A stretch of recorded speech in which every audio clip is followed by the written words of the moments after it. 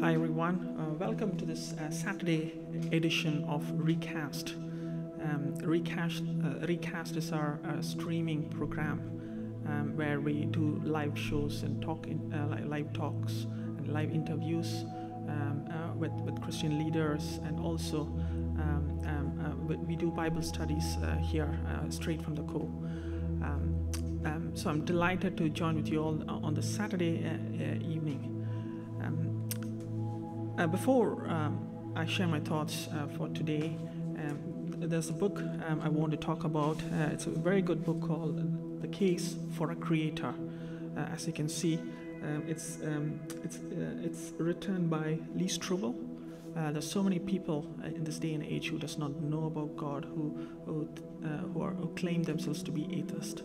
And this book answers all this question, the case for a creator. So if you have a friend or family members who does not know God, or who claim themselves to be an atheist, you can give this book.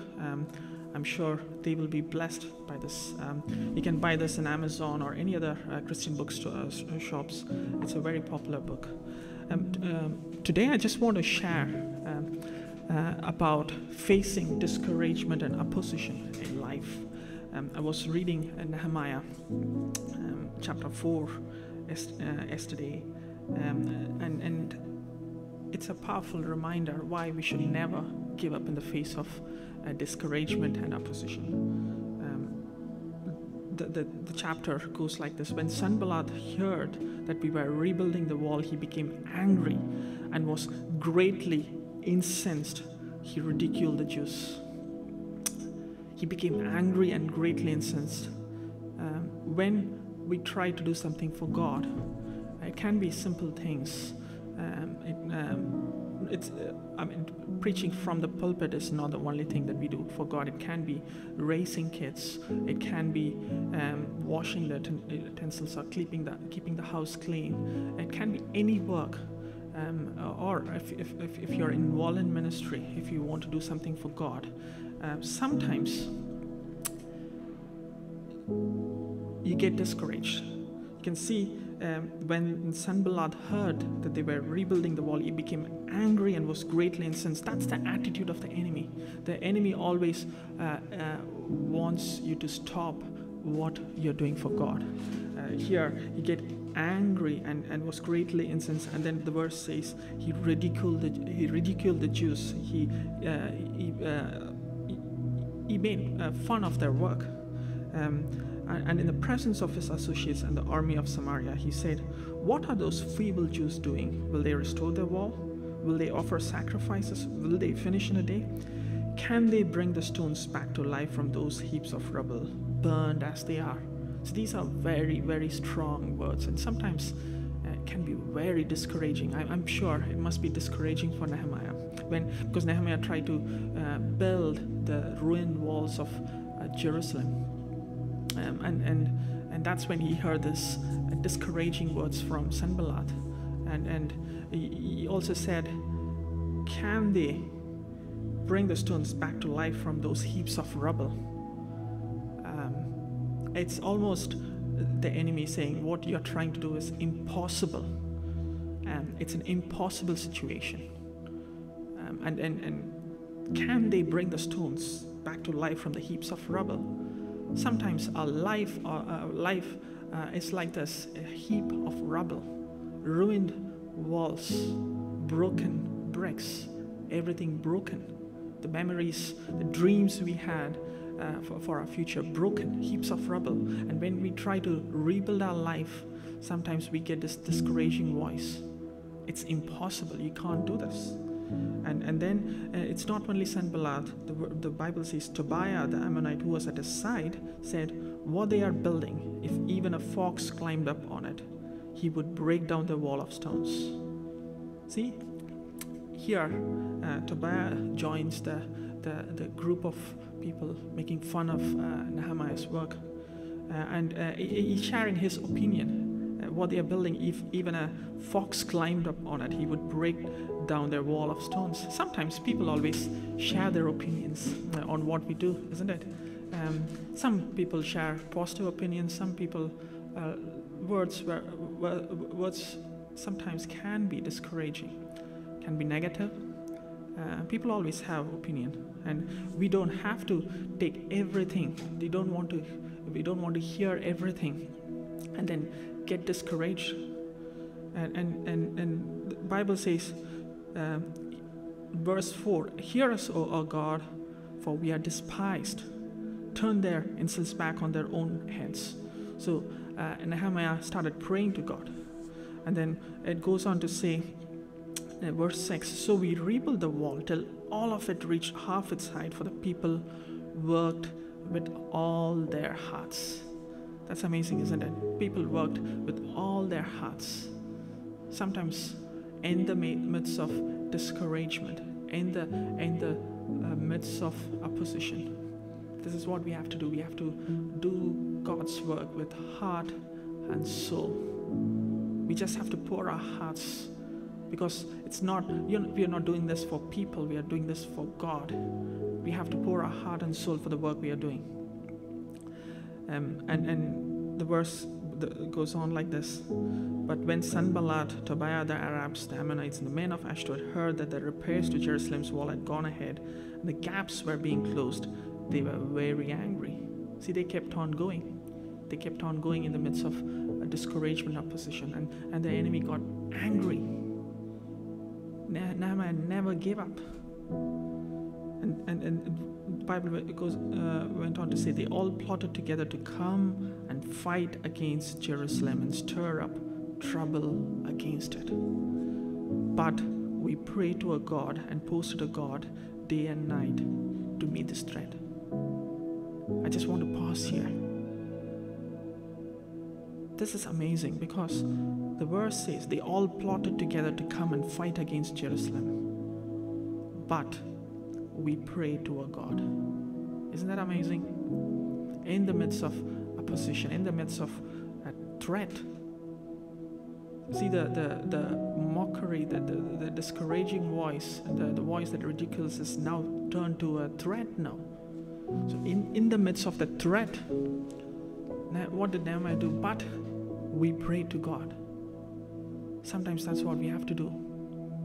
We don't want to get depressed. We don't want to go and close the door and just hide and then cry and put a pity party. In the midst of opposition and discouragement, what did Nehemiah do? But we prayed to God. There's a beautiful verse in Psalms 119 where David says, "The enemies are trying to destroy me, but I ponder on your statutes." David and Nehemiah always kept their eyes on God in the midst of opposition, in the midst, even though trouble surrounded them.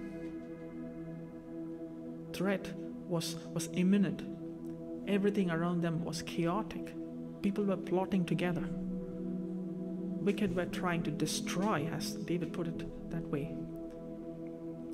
But David pondered on the statutes of God. Nehemiah, but we prayed to God. So it doesn't matter what we are surrounded with, discouraging voice or opposing voice, or threats, mockery, people ridiculing our work, doesn't matter. Let's continue to pray to our God, and let's continue to keep on doing what we are doing. And then the verse 10 says, "Meanwhile the people in Judah said, 'The strength of the laborers is giving out, and there is so much rubble that we cannot rebuild the wall.'" Now the people are feeling the discouragement. The team, sometimes the team, even when we are trying to keep strong, the people around us, people who are helping, they need encouragement as well. They can feel weak. They can feel the discouragement. That's what's happening here. They say there's so much trouble that we cannot rebuild the wall. That must be must be a hard time for Nehemiah. It's a big setback for him. And then the Bible says, "Also our enemies said, before they knew it or see us, we will be right there among them and will kill them and put an end to the work." That's a death threat to Nehemiah and his people. Then the Jews who lived near them came and told us 10 times over, wherever you turn, they will attack us. And look at verse 14. After I looked things over, I stood up and said to the nobles, the officials, and the rest of the people, don't be afraid of them. Remember the Lord, who's great and awesome, and fight for your brothers, your sons and your daughters, your wives and your homes. That's a great statement Nehemiah is making to encourage his people. Don't be afraid of them. Remember the Lord who is great and awesome. This reminds me of the situation that Elisha and his servant faced. When Elisha was surrounded by the enemies, when Elisha's servant woke up and he saw that their house was surrounded by the enemy king's armies, horses and soldiers ready to capture Elisha. Elisha's servant was so worried and fearful and said, "Oh my Lord, what are we going to do? We're being surrounded by our enemies." Sometimes that's how we feel. We're surrounded by troubles. We're surrounded by opposition. We're surrounded by threats. And Elisha said, "Don't be afraid. Those who are with us are more than those who are against us." That's an amazing thing. And then Elisha said, he prayed, "Lord, open his eyes." And God opened his eyes, and the servant saw the hills and the chariots. The entire hill was surrounded by the angelic armies and chariots from heaven, protecting Elisha. That's how life is sometimes. We feel we are surrounded by enemies, but what we need to do is we need to pray. We need to ask God to open our eyes. Just like Nehemiah said, don't be afraid of them. Remember the Lord who is great and awesome. We have a great and awesome God. Sometimes we need to stop focusing on our problems. We need to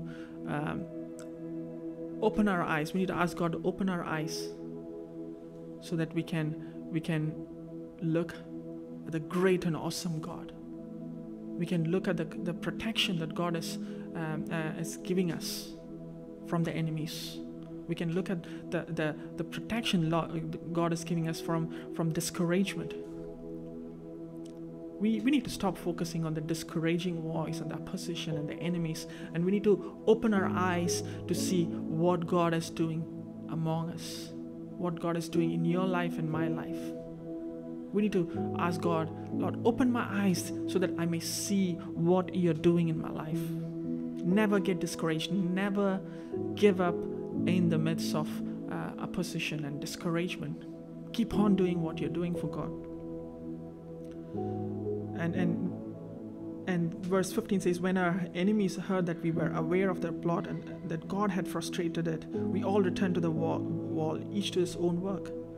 See, God frustrated it. When we take a stand, the enemies always step back.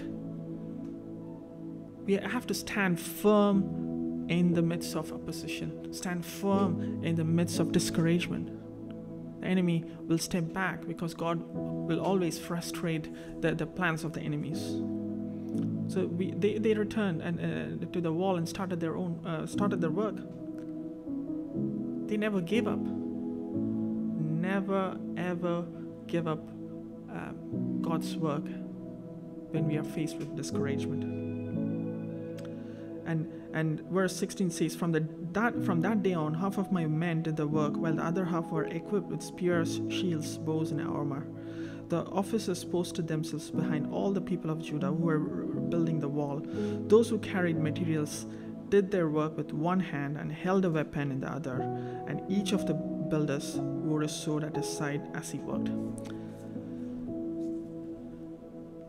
I'm going to finish with this. That's a great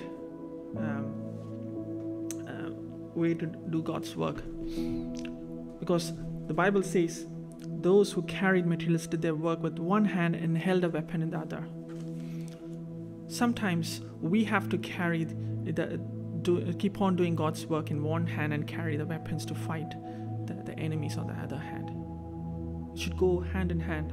And we fight on our knees. We pray when we are surrounded by discouraging voice, when we are surrounded by troubles. We fight on our knees. We keep praying on one hand, and the other hand we keep doing God's work. We keep building the wall. We keep building God's kingdom. Never give up. Never stop the work that God has called you to do and called me to do. And remember, remember the Lord who's great and awesome. He's the God who created the heavens and the universe. He's so big, he's so amazing, and God will never ever let you be ashamed. No, God will never give up on you. Let's finish this time of study by a word of prayer, and I'm going to pray for you, pray for your situation. If you are watching this and if you are feeling discouraged or if you're facing opposition, let's spend some time in God's presence and ask God to open our eyes that we may see what God is doing in our life. Heavenly Father, we come before your presence in Jesus Christ's precious name. Thank you, for you're a great and awesome God. You're a God who's far above and far above everything. The enemies cannot match your majesty and your power. And we have such a great and awesome God in our midst, protecting us, encouraging us, and you're doing a great thing. Your word says in Isaiah, "See, I'm doing a new thing. Now it springs up. Do you not perceive it?"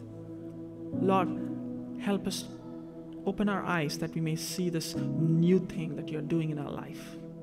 Open our eyes that we may see what you are doing in our life, and help us to shut our ears from those discouraging voice, from those voice that opposes us, that mocks us, ridicules our work. And we, Lord, I pray those who are watching this tonight, if they are discouraged, if they are feeling down, would you encourage us, Lord? Would you encourage those who are feeling down tonight? We pray that your voice of encouragement, your voice of comfort will lift us up. Because your word says, those who wait upon the Lord shall renew their strength.